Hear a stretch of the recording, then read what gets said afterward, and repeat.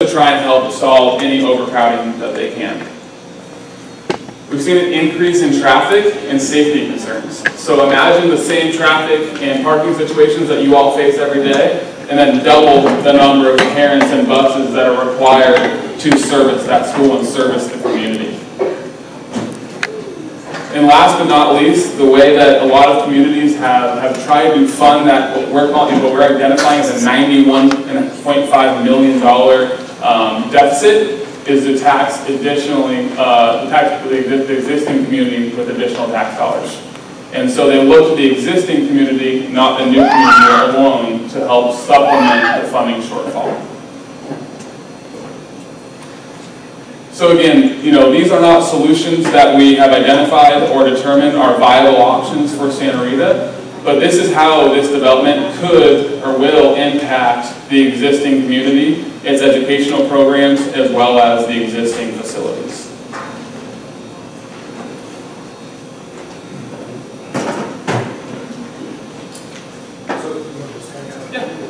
So we'll go ahead and we'll take questions. Do we have some microphones available? So if you can get some volunteers, come out and just grab a couple of microphones and turn them on. If there's anybody out here that has a question, just raise your hand and we'll bring a microphone to you. I know there's questions out there.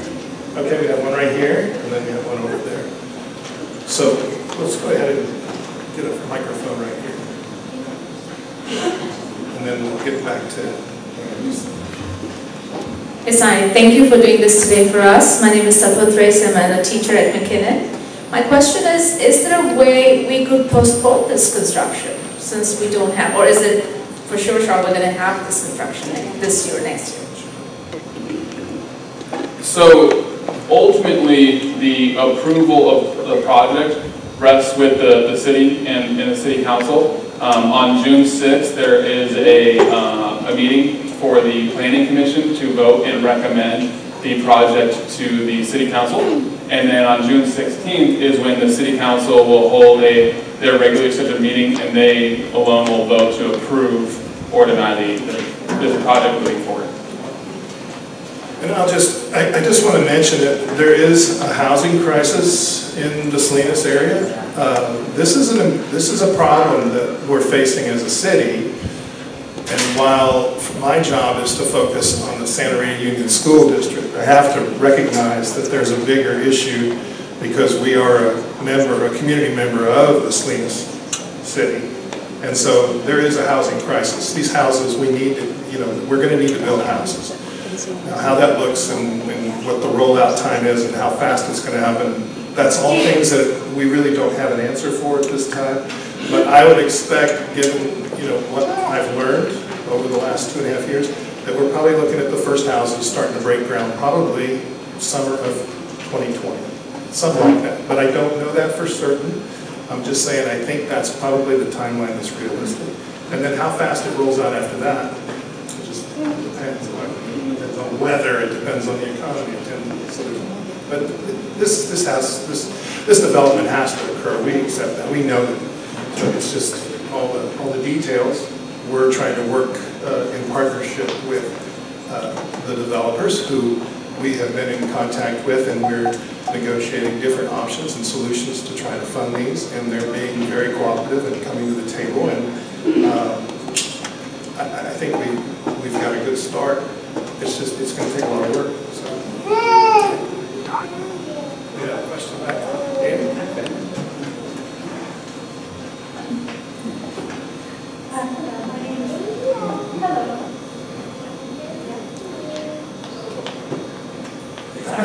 I apologize. On CB radio.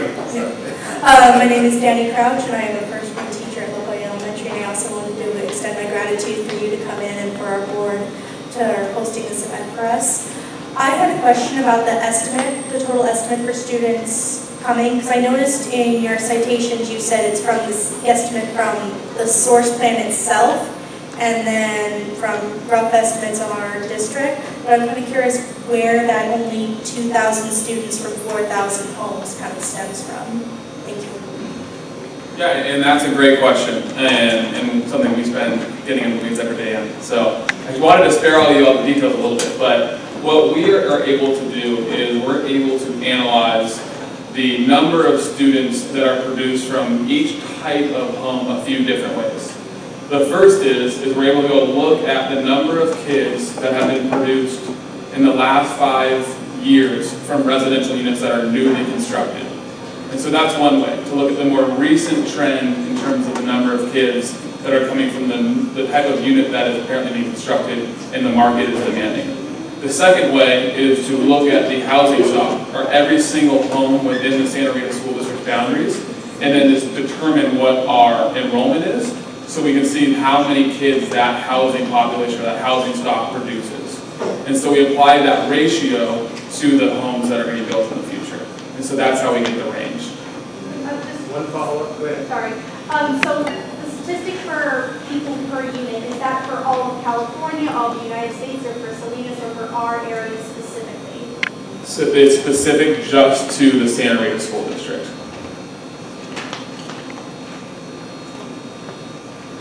Question right here.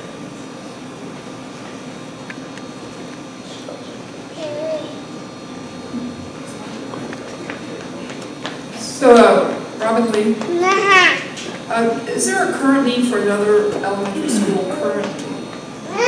Are the schools here existing, are they bursting at the seams and you kind of need a school relatively soon in the future before very much the build out happens? So 2 parts. First, do we have room in existing facilities to grow some before we have to? The answer is yes.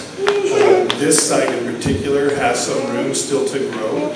We also accept the fact that we're going to have a transition plan in place. We're going to have to add some rooms to existing facilities while these homes are built, because we couldn't afford to run a school until there's probably 300 to 400 students, because you have to staff it with teachers, you have to staff it with principals, you have to take care of the facilities, you have to hire maintenance and ground. So to get a school district up to the size where it would support a staff, we'd have to wait until we have probably 300 to 400 students. That's going to take a little while. So the second answer is we have to have a transition plan in place on our existing facilities to accommodate the growth until such time as the growth gets to a point where it will sustain a school. So the current schools aren't bursting at the seams, there is some room to grow. We have some that are bursting at the seams, but we have some that still have some room, but not a lot. And this is one of them that has some room, and this would be an area where, since where it's located, would be the first place where we look for that first set of growth. But we're going to have to put some kind of transition facility plan in place over the next year, so we're ready to go as soon as they start to break ground. Yeah, go ahead. And as I mentioned in that last slide, what we're seeing in the state of California is school districts that don't have adequate school facility funding, whether that be from the developer or the state or a combination of both, end up replacing any specialized or any educational programs to accommodate the core educational programs. And so you end up replacing anything that makes Santa Rita special with just room to accommodate kids. Hi, my name is Lupe and I'm a homeowner close by. And my question is there, your home projects are going to be low income? Yeah, and so I believe in the environmental impact report, and from what we've heard at City Council study sessions, is that there are affordable housing components identified in the environmental impact report. To the extent how many units in the price point, I'm unaware of that. But I know that a portion of the project from our, the information that we received from City Council is made up of affordable housing. Juanita, would you take her hand and go and write her question down, we can follow up. Question right here. Go ahead.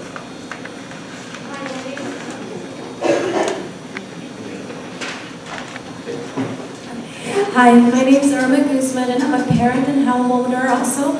And I'm wondering what the tax burden is. It going to make my property taxes go up? Because they're already almost $6,000 a year.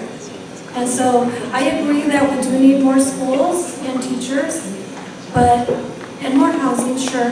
but I don't want that to make my property taxes go up because I'm also a single parent. Yeah, and I think at this point, the district has not made any determination as to move forward any kind of funding mechanism that would require a vote of the community to raise property taxes. In order to do so, the school district would have to have the community vote on it. Unfortunately, though, that is typically an option that districts take when the funding isn't locally sourced. And so they're put in a position where they have to go to the existing community because the schools are failing in order to ask the community to pay for the improvements that need to be made. Let me just add that we just went through a refinance, so actually I'm happy to tell you, you're going to see a reduction in that $6,000. We just went through a refinancing on the existing bonds from 2006 because we're concerned about the existing tax base being taxed, additionally, but that conversation has not taken place yet. It's so far down. If you're talking about going out for another bond on the existing homeowners, we haven't even discussed that yet. So is it a possibility down the road? We don't know yet, but it would be one of the last things that we would look at. Okay. And that's the best I can do. I can't promise you that we're never going to, but the good news is, like Corey said, it goes to a vote of the people and you need to decide. So any question there? And then over here. Hi, I'm Diane Edwards. I am a homeowner in this area and I've worked in this district forever. My question is regarding the housing project. How is the housing project and the traffic and change to the road going to work together and coincide? If it all happens at once, we're never going to be able to get into school. Can't get out to the neighborhood now. So the school district, and I recommend everyone going to the city's website where I think you can get a comment of the comments the school district made to the environmental impact report that was up for public review. As far as the traffic concerns, we only have looked at it from the perspective of the school district. But what isn't taken into consideration in the environmental impact report, and just key, is that the environmental impact report assumes that we would build 2 elementary schools and a middle school at the sites identified in the plan. We recognize today that's not going to be the case, and we will not be able to afford to do so. So what is not addressed is the traffic concerns that would be created at the existing sites due to the necessity of hosting all the additional growth students at our current facilities. And as far as traffic, we can talk about traffic around the schools, but I wouldn't venture to speak for traffic in the city of Salinas. That's not appropriate for me to do at this time. But I can tell you what Corey's talking about is we're aware of the traffic around our school sites, and we're committed to doing what we can. But we're going to look for local solutions first, to try to figure out how we can accommodate and maybe do staggered times or something like that to alleviate that. We don't know yet. We're in the beginning stages of this. But we understand and we agree that traffic is an issue around our schools, especially this one, and some of them, all of them, but this one in particular. So.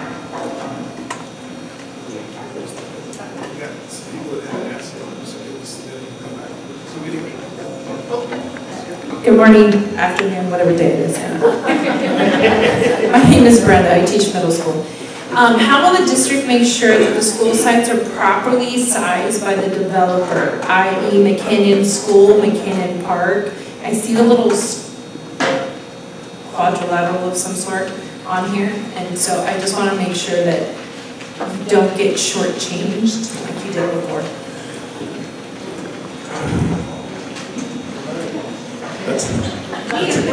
That's a good question.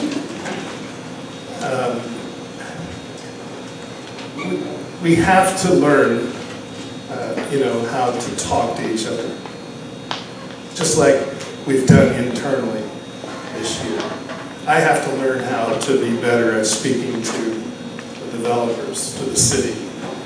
We have to learn to be able to dialogue, because then we can start to come up with common solutions for common problems. Because, quite frankly, I haven't done that great a job of that yet. So I understand what you're saying, and I agree with you. But there's no black hats and white hats in this deal. These people are good people. We have different interests, but we're going to see if we can't find common interest.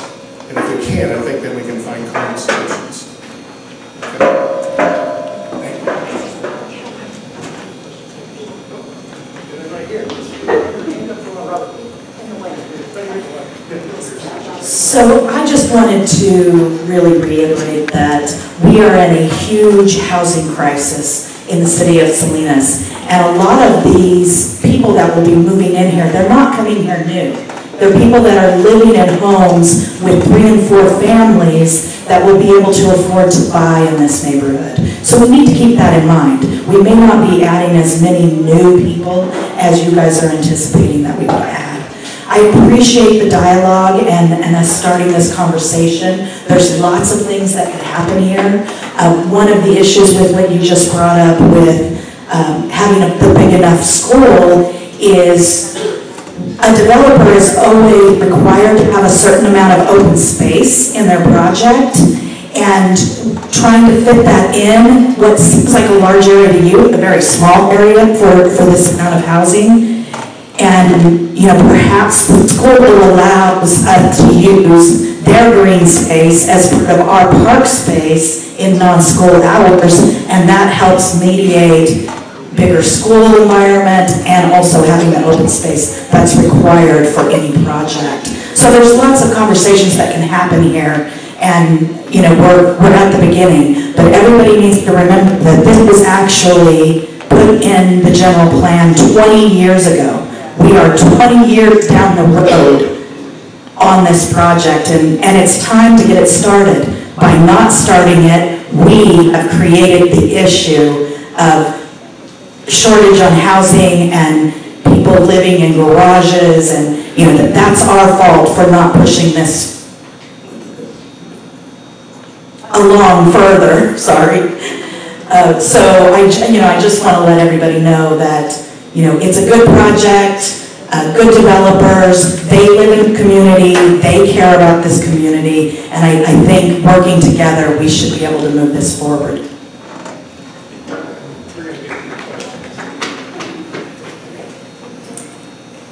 Thank you. Hi, Mr. Ryan.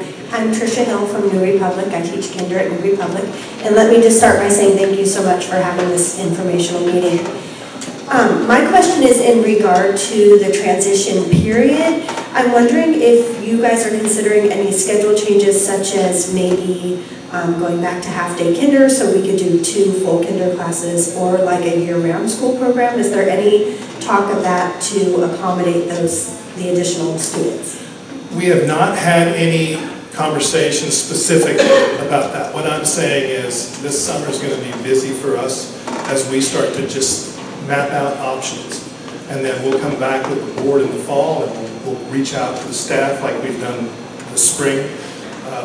Ms. Alderman and I and the board and the other cabinet and the principals and teachers and class. We're all going to get together. We're going to talk about this and try to come up with some solutions internally. We have to start becoming proactive.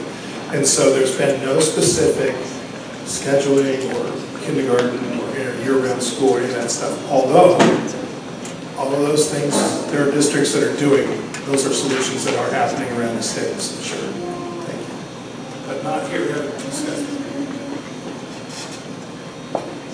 Hello, I'm George Hepfel. I'm a retired teacher from the school district. Live right down the street here, and actually I taught here at McKinnon. But for many years I was a negotiator for the teachers, and she's correct when she says we were dealing with this about 20 to 25 years ago. We knew this was going to happen, but the economy turned south and everything just kind of stopped and was put on hold. As a matter of fact, this school isn't supposed to be here. It's supposed to be down at the park down there. But the way it worked out, funding and everything else, it ended up at this spot right here. So I want you to be aware that this is something that's been going on for a long time, and it's probably about time that it really gets going. The other question I had actually is, I was at a meeting here about a year and a half ago, I can't remember now, about roundabouts that we're going to put over here. I just wondered if that is still in consideration or what the status is. I haven't heard anything about that for a long time now. I've been to a meeting with the city where I saw those plans, but I think I would refer you back to the city manager for that. I don't want to make comments on the status of that, but I have seen plans for the roundabouts on Verano. But would refer you back to the city manager's office for that. Okay. I'm not dodging your question, I'm just being careful. I don't want to answer for the city where it's not appropriate. So, is there questions back there?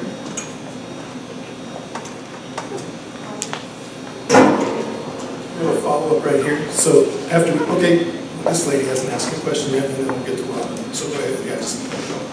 Hi, my name is Marisa Malcon. I work for the district.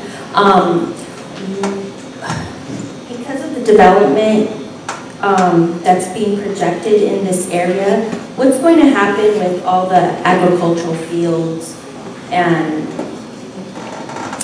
the people who, quote unquote, are supposed to be affording this house because there's going to be affordable housing, may be potentially out of a job and then not afford the houses that they were intended for them. How do you, I mean, what's going to happen with the people who... Well, fortunately for those workers, we live in one of the largest agricultural areas in the country. And I don't think there'll ever be a shortage of work. But as far as those specific farms, those specific pieces of ground, I wouldn't be able to venture a guess on. The homes are going to be there. They're not going to work there, obviously. But I see your problem. Your question is a lot deeper than what, you know, it may seem like. I understand what you're saying. And, you know, progress sometimes is painful, you know, on the micro level. But on the macro level, it's, you know, it's one of those things that as communities grow, as cities grow, these things are pretty much inevitable. And we just have to make adjustments and accommodate the growth as best we can and help those people as best we can. All I know is when their students show up, we're going to teach them. That's what I can guarantee. Anybody else? I don't have a question, but I want to introduce myself as a worker. I'm school secretary here at McKinnon. And I just want to say in the last month, in my 20 years I've been working for the district, I've never seen 15 students enroll in 1 month for this school year. This was last month. So I, as an office personnel, I see the great need that we need of housing. And I am that way support because I see families coming and telling me they don't have a place to live. They're living in rooms. So I just want everyone to see that side, that it is a crisis. And we need to see it in that positive way. Thank you. I think if anybody could see it, it's enrollment. It's the secretaries and the clerks. They're going to know exactly how many students they have coming in that do not have homes to live in. And it's a critical issue for the city. I mean, you can drive down the streets and see it.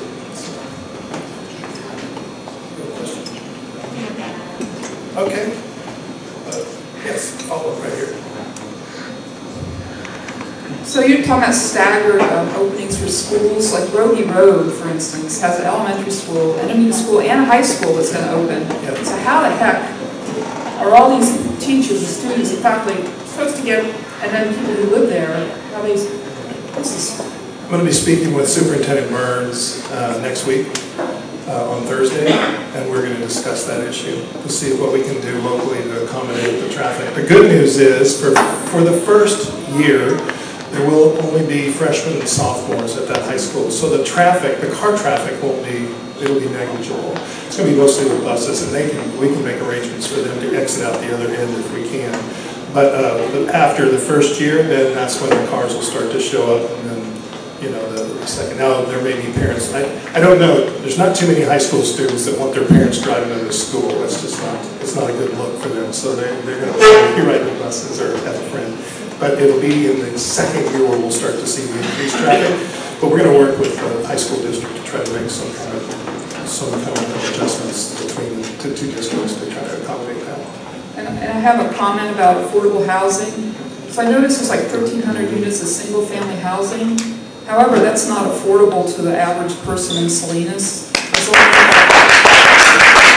those houses would be like $500,000. So you need more multifamily, attached housing, condos, that type of thing, and not, so I would half the number of single-family housing and build more multifamily, attached housing. We have more units, because some areas are going down to R3 only. They've gotten rid of single-family zoning, period, because of the affordability issue.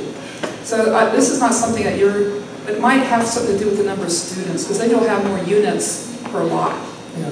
So you may end up with more students, but to make it affordable, you kind of have to get away from single-family housing, but that will up the number of people that you will be serving. Yeah. Thank you. Yeah, as far as the type of dwellings that go into this housing, it's really,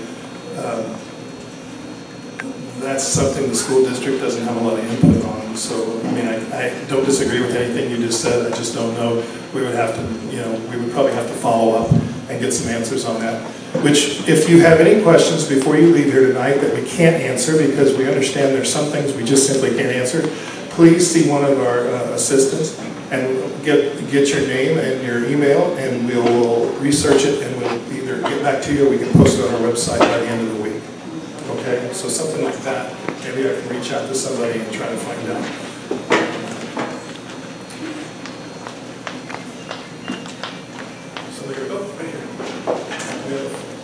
I don't need that. So, hi, I'm Dora. I work at Ohio Elementary School. I'm just wondering, in the event that we cannot get enough money to start building new schools because it is necessary, does the city come into play?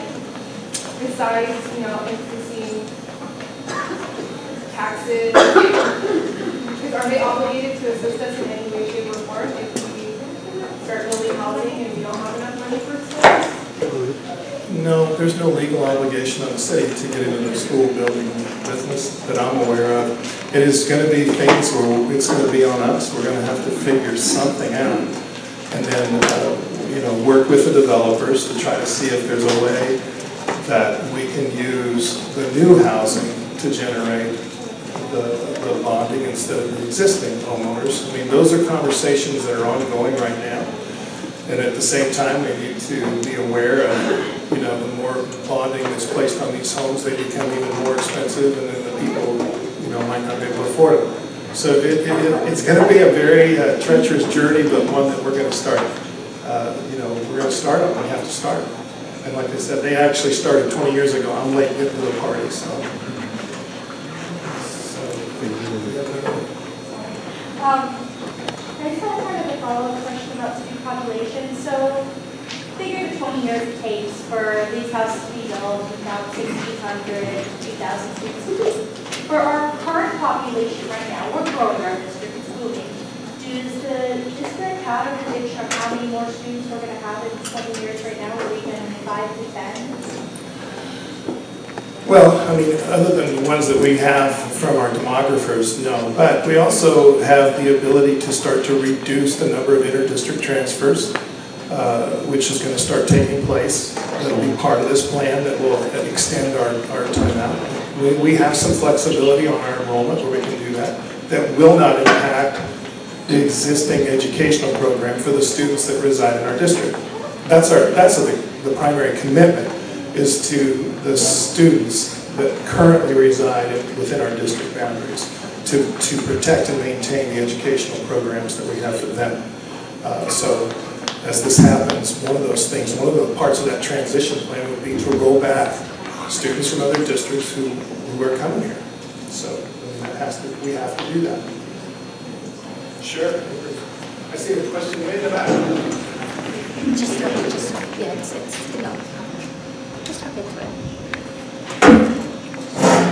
My name is Aaron King. I got students at the Salinas Union School District. So before I walk out, I want to make sure I'm a little clear on what's going on. I know this is more in regards to the school district, but it seems like the developers are going to walk out of this with a lot of money. The school district, in the long run, might walk out of it with a lot of money. And the community is going to get stuff with the bill in the meanwhile. That's kind of what I'm taking from it. Also, I'm sorry I didn't catch the email from saying, but I completely agree. Unless these houses are going to be priced at $150, $200 price point, we're still going to have people living in garages. We're still going to have people renting rooms. I mean, that's not going to change, right? That's kind of what I'm taking from it. Housing's still not going to be affordable. We see it in the Marina right now, where people from the Bay are coming down my homes in the Marina. That's what's going to happen here too. So let me make sure, and I hope I answered most of, if not all of the questions and concerns. So I think they're exactly right.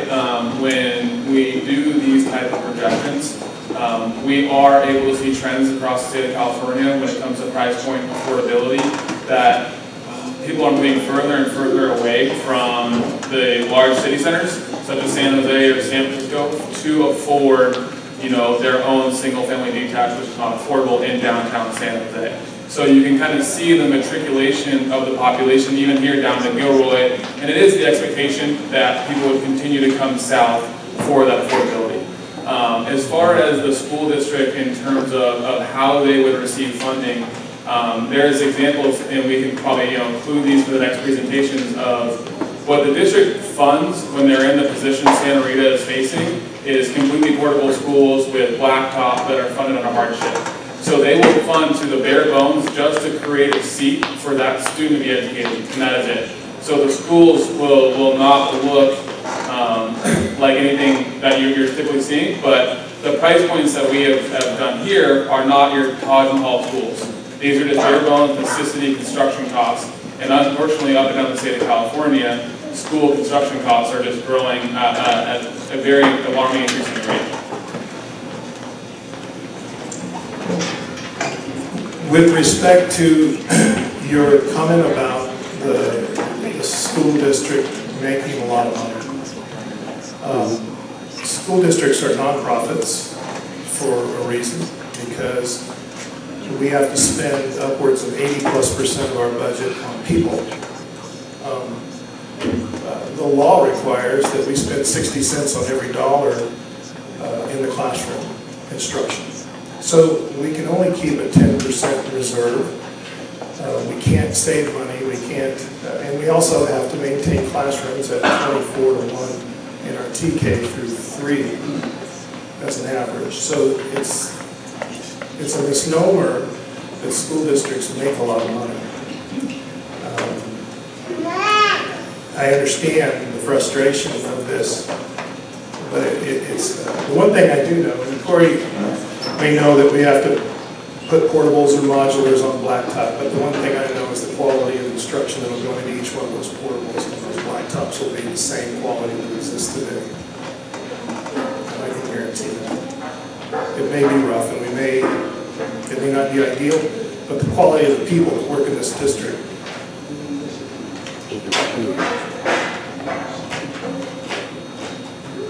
I'll put my money on them.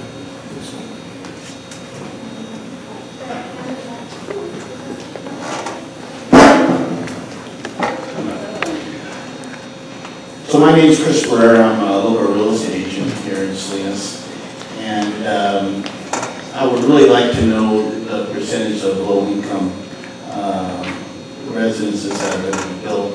And I see it every day, residents from out of town, up north, Bay Area, moving to our area because of the prices there. You can't even buy a home in Gilroy or Morgan Hill for a reasonably good price. And once these homes are built, you got to figure they're going to be in the $400,000 or $500,000 range. All you have to do is look at comps. So I think we need to be responsible with the building and make sure that there are enough schools to withstand the new homes. Because at the end of the day, it's about our children. There are future leaders, and if you have 40 kids in one class, really what one-on-one will they have with the teachers? You have to keep that in mind. And if we don't have enough money for enough schools, then I think we need to be responsible with the number of homes that are being built and the prices. I know you can't control the prices and you can't control who buys these homes, but I question if all these homes should be being built, you know, for our community. Thank you. Thank you.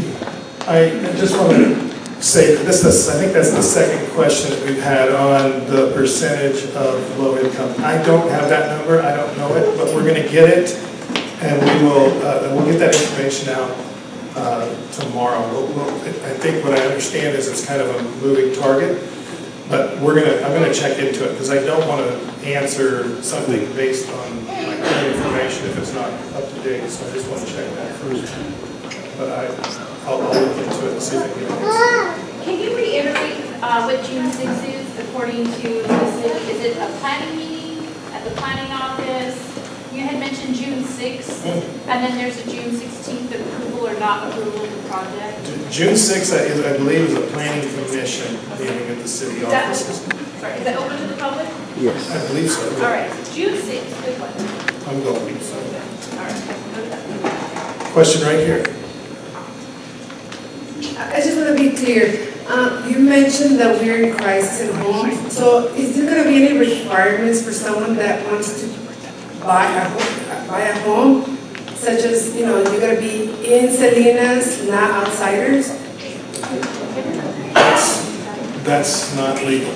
Okay. Well, because we're in crisis, so that's what no, we are.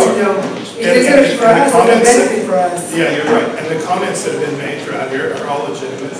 But, you know, from the school district standpoint, we teach the kids that come, and we really don't.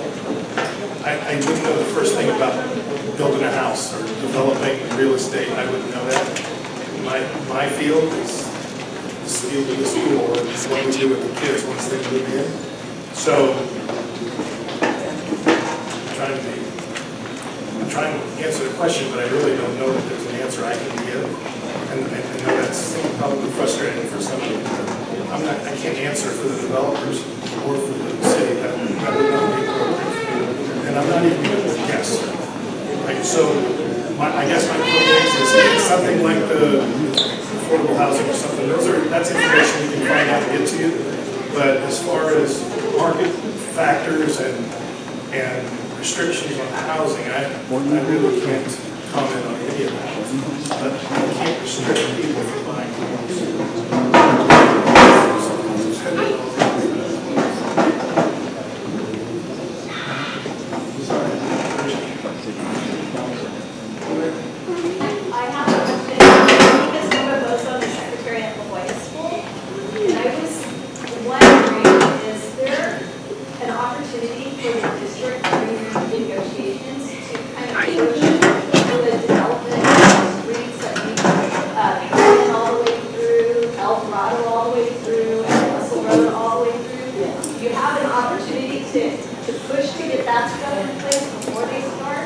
You know, really, we've just recently gotten to a point where I think the developers and I are comfortable talking to each other about things like that, like where are the first houses going to go in, so that would help us if we had that information. There's a lot of area for us to work in. That would be an area we could work in, you know, as far as, you know, there's a lot of area, and that's what we need to start focusing on, right? We need to start focusing on those areas where we can work together and you know, just come together in the areas where we can, and you know what, we're just going to have to live with the areas where we can't. So I think those areas about traffic, and road location, road width, those are all things we can talk about. Absolutely. Hello. My name is Margie Curtin, and I teach first grade at Goya. You said that the new schools that will be built will be bare-bones schools. They will not be Taj Mahal schools. Does that mean that we're going to lose our one-to-one environment? I think when he was trying to make a point as far as I think he would probably tell you the schools we have now aren't Taj Mahal schools, right? He's making a point. We have a lot of modular buildings.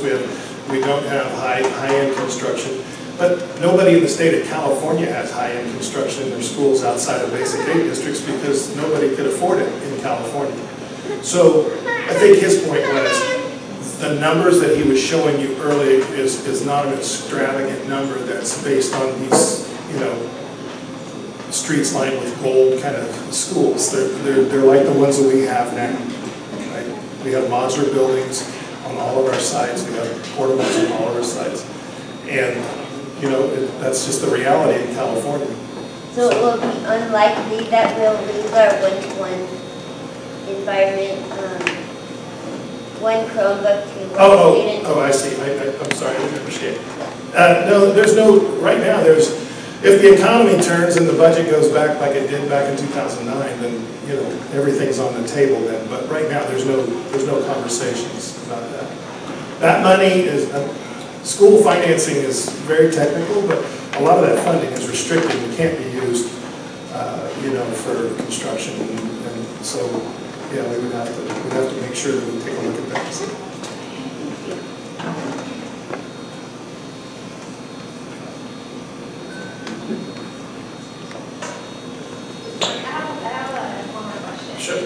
I attended a meeting earlier with you guys at the county office. Yes. You mentioned that there was a certain square footage per student that you use when you're trying to build a school.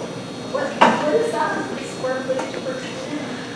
So, yeah, the state of California does provide guidelines on that. I don't have them off the top of my head, but I think what we're going to do is create a web page on the district website to answer those types of questions. I'd be more than happy to make sure we get you that response and then post it on the district website. But the state does have guidelines.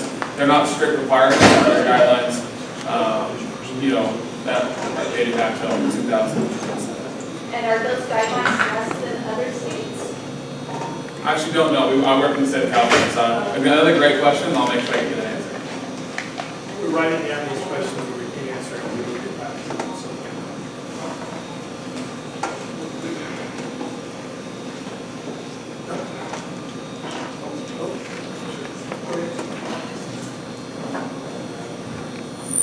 Hi guys, can you hear me? Yeah. Again, I'm Sarah Turner, I'm the Santa Rita Board President. There were a couple pieces of information that I had that I was thinking that people might want to know. Just in terms of that figure that we gave you, $37 million to build one elementary school, that was our entire budget for this year. So every dollar that we spent to run 2 middle schools, 4 elementaries, and 1 preschool for the whole year and pay everybody and all the buses and everything, that's the cost that it's going to be for one school. So that's the issue that we have in terms of the money that we have to work with versus what we're trying to potentially come up with to build another school. Also, a couple of different people asked about taxes, and I just wanted to let you know, Tim mentioned the current refinance that we're doing, which just took about 12% off the top of the debt of the district, but that's actually the second time in 5 years that we've done a refinance. So we have been working on reducing the tax debt of the people that are the current homeowners. And I also want to let you guys know that in Santa Rita, that all of the board members here are volunteers. There are other places where they pay a stipend to their board members, but we don't. We're here because we want to serve the kids and we want the best for our students. But this issue that we're about to face in terms of maintaining the quality of what we have is crucial. I think we're doing an excellent job in Santa Rita providing a kind of environment where children feel safe and they're loved and they're taken care of, and we're going to have to fight for it. So I just thank you guys for being here, and we need to keep showing up in terms of what are we providing to our kids and how can we act together to protect that.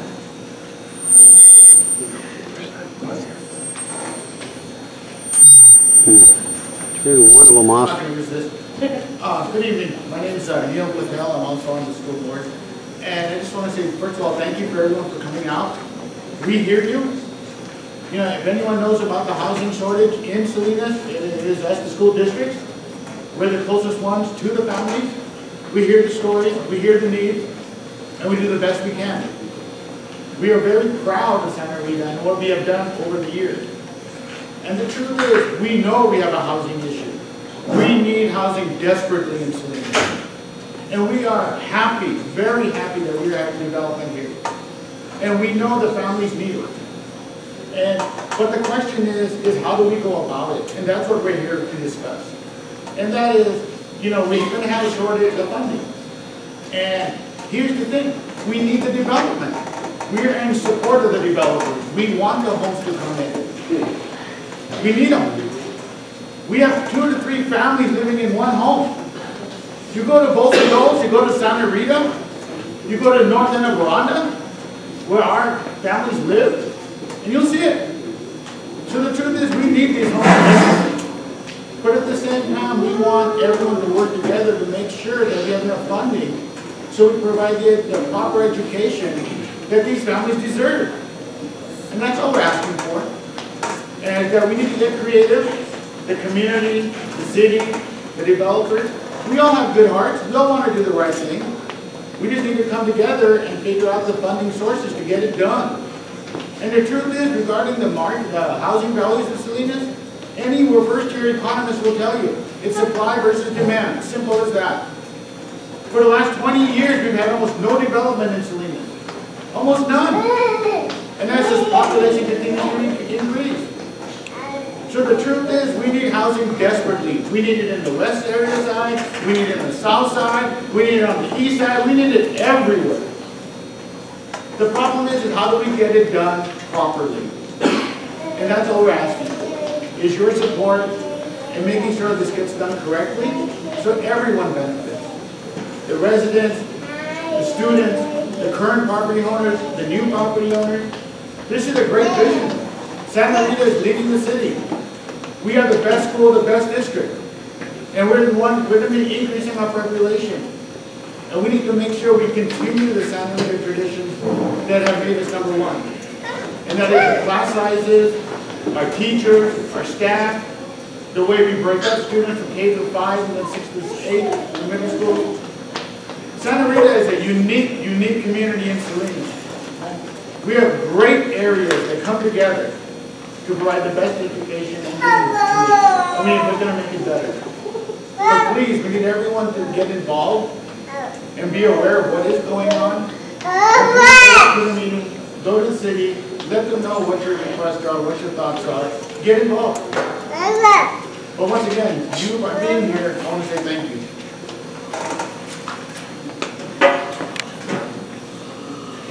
Any more questions?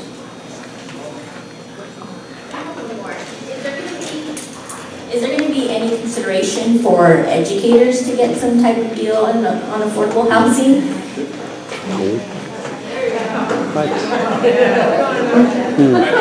Right, local preference. For the planning commission and the city council. Again, I think that's not our area of expertise. That's probably a better question with them. But I think you're right. There are a lot of questions regarding the development, and I think that's why we're here tonight, is to kind of bring those questions to the table. Yeah, no, and again, that's not unprecedented for school districts to provide housing and teacher housing. It's way more and more common at the K-12 level. Yes. Aware of it in some remote areas. I know San Ardo has a housing area for teachers, but they've been there for decades because of the distance. So those remote areas aren't good. And then there are some that are doing it in areas where there is higher cost of housing, so their teachers can afford to live in their districts. So it's not unprecedented, but currently we have no plans for that.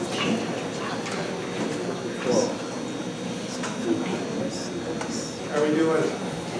Oh, Danny. Sorry. So our last governor of California wasn't very forthcoming with funding for schools. Is there any indication besides this proposition passed in November of 2016 that the current governor is more willing to give out funding to schools? If not already, this $9 billion has already come out or when it expires? No. I've not seen anything out of Governor Newsom that's going to tell me he's any different than the prior governor. What I will tell you about Prop 51 is of that $9 billion, only $3 billion was set aside for new construction. $3 billion was set aside for modernization. I believe it was $2 billion was set aside for the community colleges. 500,000 was set aside, $500 million was set aside for career technical education and 500 was set aside for charter schools construction. That money's gone. There's no more new construction money. It's gone. $9 billion by itself is, after over a decade of no bonds being passed at the state level, it's going to take a lot more than $9 million. That money's gone. And so, but to answer your question about Governor Newsom, not yet. I'm still holding out hope. Yeah, go ahead. Yeah, and so just to follow up a little bit more, the way the state program used to work was you received, once you had all your money, you received matching funds for your school construction project. Because that was when we were passing school bonds every year, every 2 years. Because we went 10 years without a school bond, it didn't mean we went 10 years without school facility construction projects occurring. So now the way the state works is they have a 10-year backlog, per se, of projects that are trying to catch up on the funding. So now as a school district, you're required to have all of your funds on hand when you go to build something, and then then wait and see when the state apportions their bonds, and then you're reimbursed.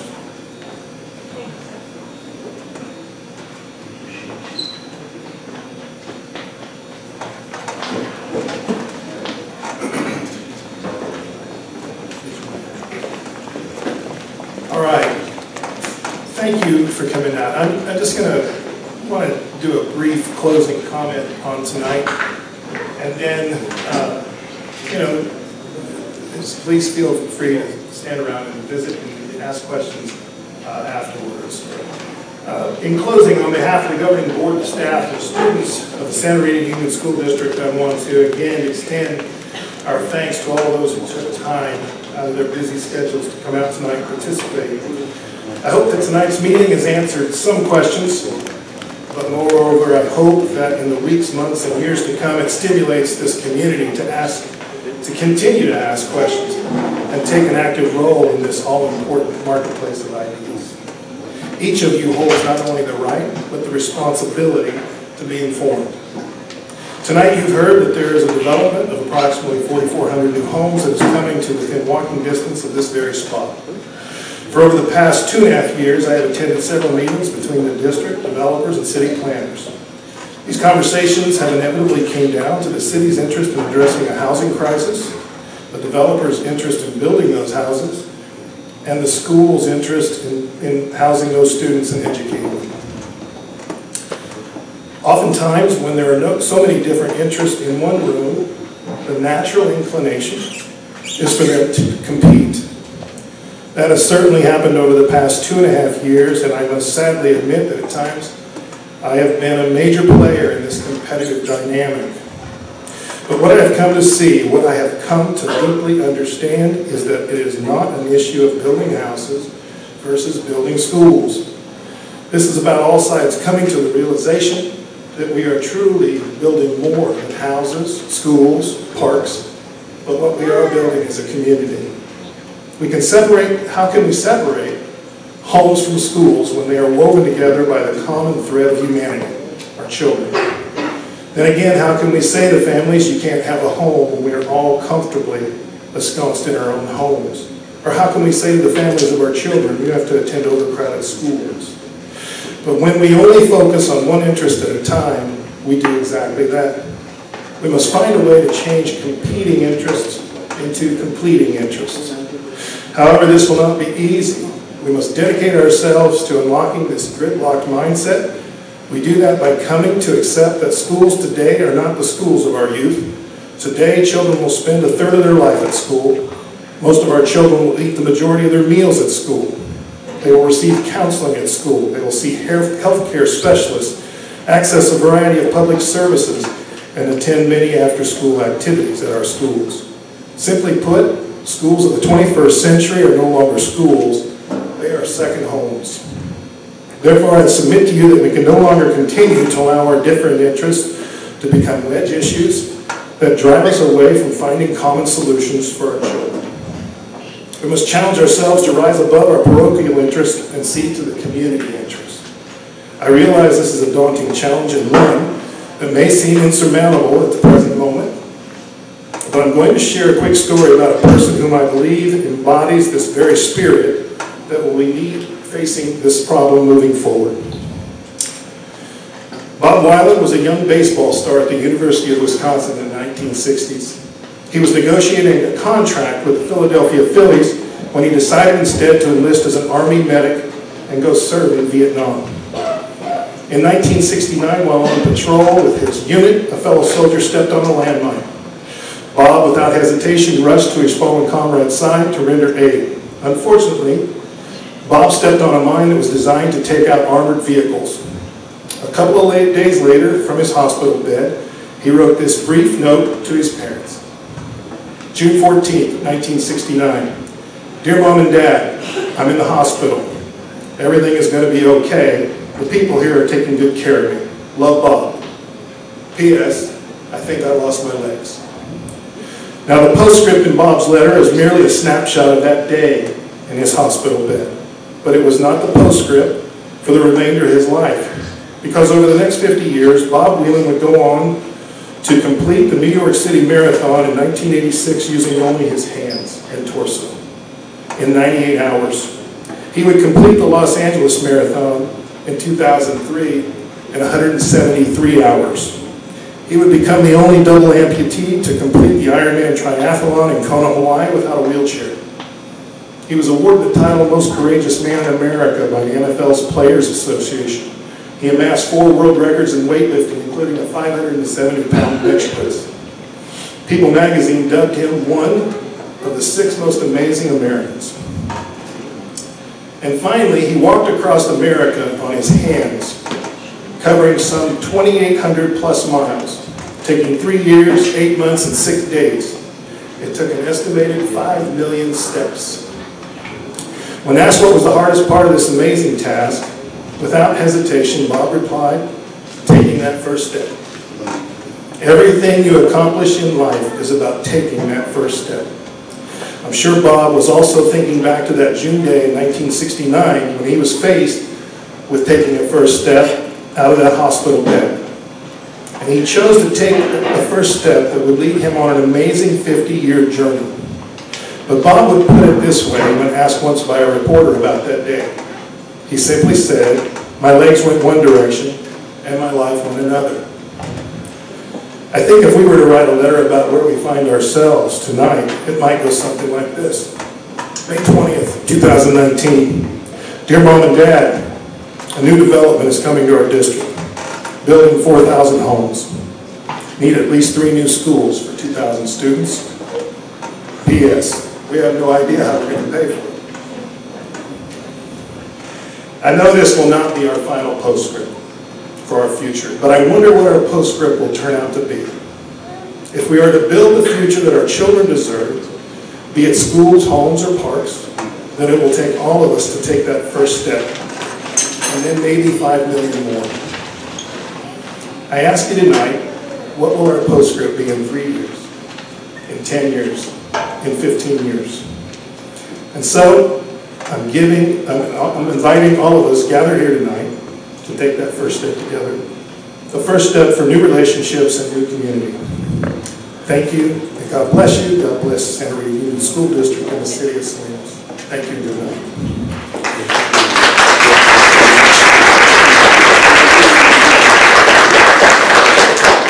Thank you. Hang out if you want to talk.